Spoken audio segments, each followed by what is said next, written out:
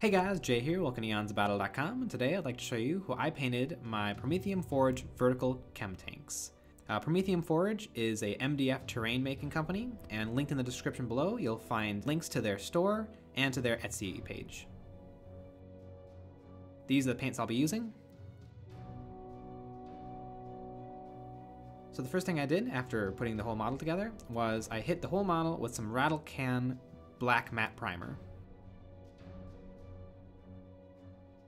The first thing I did was I took some Vallejo Air Stonewall Gray, which is a very light gray, and I misted the whole model, kind of giving it a mottled coat. I didn't try too hard to get a very even coat because I want this to have a very old, worn metal look, and so I don't want anything to look too clean on the model.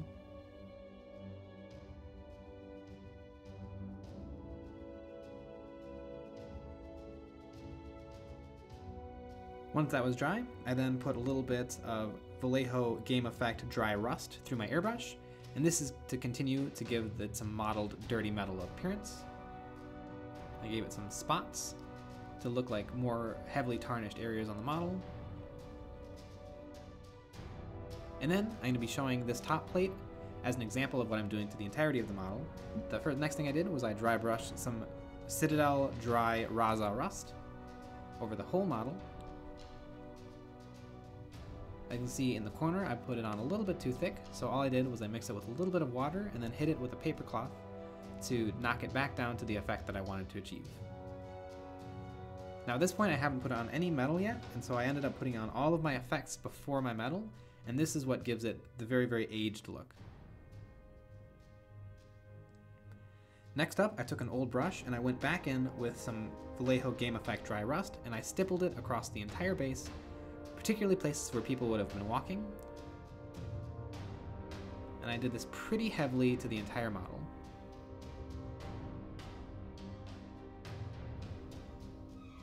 Once I had all my effects on, I then brought them all together with a wash of Games Workshop Irgrax Earthshade.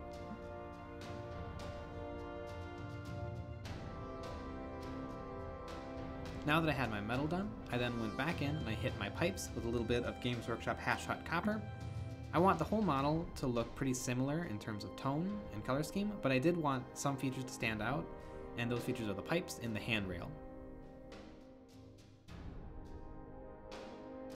Once the Hash Hut Copper was dry, I then went in with some Vallejo Game Effect Verdigris, and I layered it on pretty thick, but I will eventually go back and knock it down with a little bit of watered down Hash Hut Copper. But I did want the colors to be very strikingly different from the rest of the model. Once that was done, I then dry brushed the entire model with some Games Workshop Necron Compound. This is what's going to make it look like metal, and it's going to help give a little bit of more definition to all of the features of the model.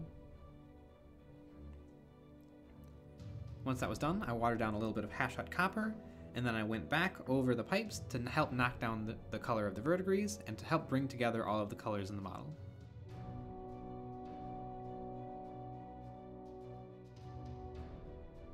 And there's the finished model.